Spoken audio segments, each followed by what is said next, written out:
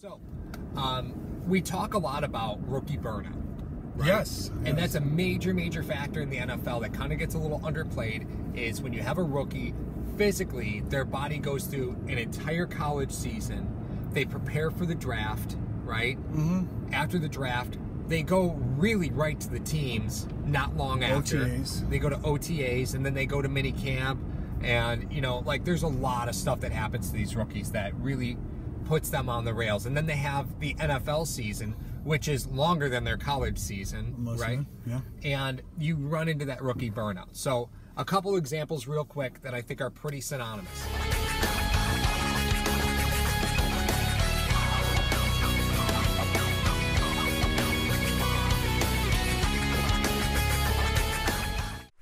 Subscribe and ride with us on YouTube, and don't forget to check out live play-by-play of the Bills season coming up on Sportscaster. Before we get started, I do want to point out Legends and Stars at Batavia Downs, legendsandstars.net if you're looking for something to do. They are massive Bills, are going to be there Friday and Saturday, October 25th and 26th. We are going to be there as well. Tons of guys are going to be there. Lots of current Buffalo Bills, lots of former Buffalo Bills are all scheduled to be there. So we are going to be there walking around. So come hang out with us. Come get some autographs. Can't wait. We'll go with Alvin Kamara. Beautiful example. Okay. And we'll go with Leonard Fournette. Gotcha. I don't understand that they're at the running back position, but hear me out here. So Leonard Fournette got put to the coals as soon as he got to Jacksonville. He was a stud the first 10 weeks of his rookie season. Yes. What happened after that? He burned out. Yeah. He burned out because he went through that transition that all the rookies do, and playing a position that is demanding in and of itself from a physicality standpoint. His body was conditioned for however many years he played college football. I'm not really sure if it was 3 or 4. I don't know. He was playing 11, 12, 13 games. That's it. 11, 12, 13, 11, 12, 13. You add in the amount of stress that he had going into a pro team and the amount of stress it is playing for a pro team and being given that responsibility. I don't care if you're getting paid or not. That's going to wear on you. So around 10 weeks, he flames out. Right. Alvin Kamara, different circumstance. Alvin Kamara, you owned in fantasy. Dropped him. Yep. Drafted him in really late round. Yep. Or picked him up free agency. I can't remember. But No. Somebody else drafted him. Dropped him. You picked him up on free agency. And I was impatient. And you were impatient. You dropped him. But why were you impatient? Because here was this running back who you thought was going to be effective in a Sean Payton offense. Week 4 comes. Week 5 comes. Nowhere to be seen, right? Nowhere to be seen. What happens with Alvin Kamara? Explodes, right? But what happened? He was on your team. Listen, I traded Patrick Mahomes I traded Patrick Mahomes after his rookie season. So, listen, I feel you, right? But why do people listen to us? Well, that's why we don't get fantasy advice. That's right. But the major difference between the two is Fournette didn't have the opportunity to give his body a chance to recover. Yes. Kamara did. And it's had major impacts on their career afterwards, right? So, what I'm saying... You saw Kamara play the rest of that season. Right. Be successful, and then had a whole offseason. A real offseason. Go ahead. Right. Yeah. So rookies don't really get a regular offseason. They don't get one. No. Right? So, all right. So here's where we take this. Now, Devin Singletary has 10 touches in 2 games that he's been active. Right? I love it. We go into a week 6 bye. How many games are left on the Bills season? Okay, this is that new math. 16 minus 5 is 11. Perfect number, though. So proud of you, right? Yeah. I told you I'm off the clock right now. 11 games, 11 right? games, yeah. Which is about the same length as a college football season, right? Okay. So he really hasn't. The last couple of weeks, I understand he's been injured. Yes. But if you're going to start seeing Devin Singletary, you're going to start seing him in week 7, week 8, because. So you give him an extra. I give him an extra week. I play against the Eagles. What are you worried about Miami for? Right? No, You're not really worried about Miami. The Eagles game is when I really expect to see a little bit more of Devin Singletary. Unless you think that, because the Eagles aren't a slouch. No, well, that's what I'm saying. No, my point is this. For him to knock some rust off in Miami? Oh, I think he'll be activated for Okay. Miami, I thought you were talking about just resting him through. No, I don't think you're going to see a ton of touches. 5, 6 carries, maybe? Exactly. That's what I mean. If he's active, I think it'll be a limited workload. But I really think McDermott is very conscious of that rookie burnout with Singletary. And even if Singletary had been healthy, I don't think he would have seen a ton of touches. What's the difference between him and Oliver? That's a good point. I mean, well, Oliver's a first-round pick. I don't think McDermott he showed with Edmonds that if you're a first-round pick, rookie burnout, he does not care. Well, if you're a first-round pick, you're playing. Well, Edmonds he's a freak. I mean, we could say that. That's a cop-out. But here's the thing. That's different than you said. You talk about Kamara. Yeah. You talk about Fournette.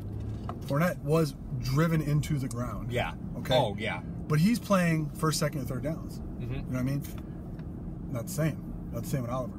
Yeah. They're platooned out. He's played 55, sometimes 60% of the snaps. Right. So he's not all the time. Right. He's getting that rest periodically throughout it, and then this bye week will be perfect for him.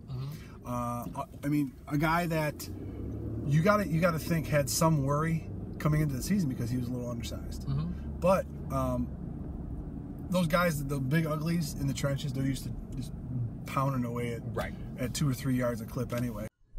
It seems like it's setting up perfectly for Singletary to do that. Yeah.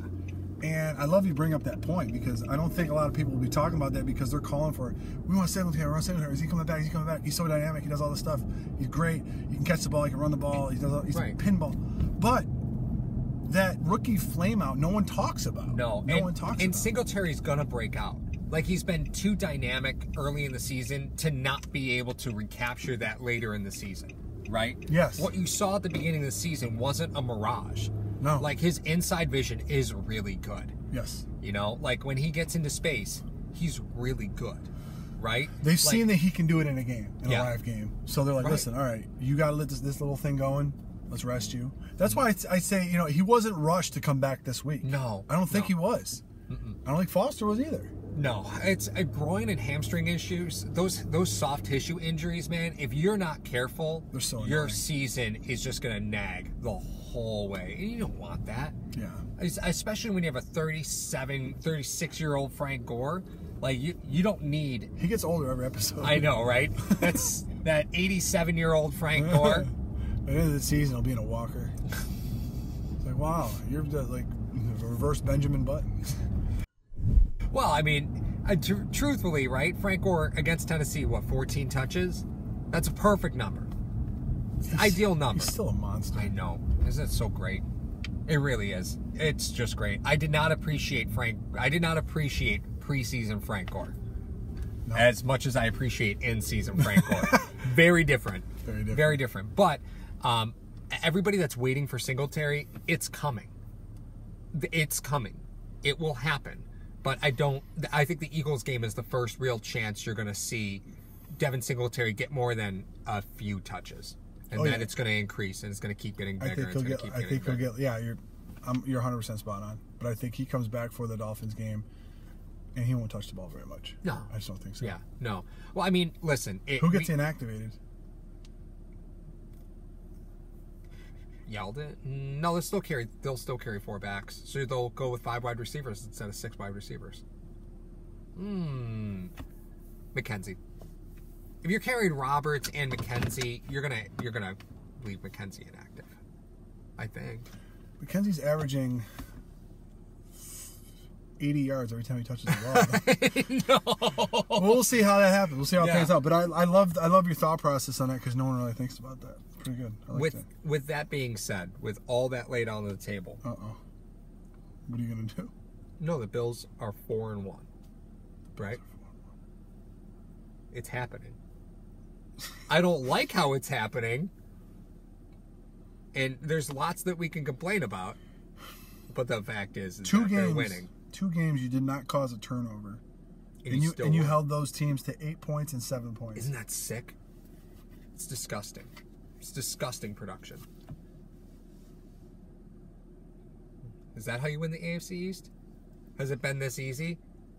Apparently. I have no idea. Well, how close was the Jim Schwartz teams to this? Schwartz's defenses were fun. That was a fun defense. They were pretty disciplined. They lined up and hit you. They did cause turnovers, but they would give up big plays in the wrong time. It'd be like a 3rd and 12 in the 3rd quarter. And they're like, hey, they need the ball. Nope. And a pass to so-and-so for a 15-yard gain. You know, I'm like, oh, come on, Jimmy. And they give up that one touchdown, which is why people are still kind of only dipping their feet in the pool with this team, being like, is it really warm? Are they really this good? Yeah.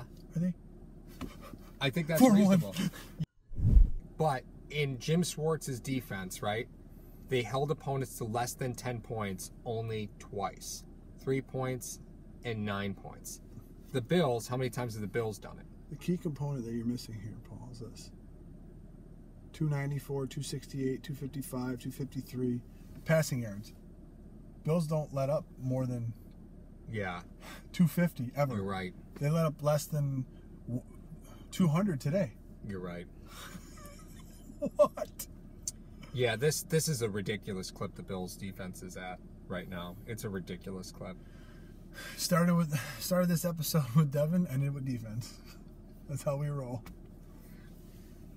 Buckle up. We get bumpy.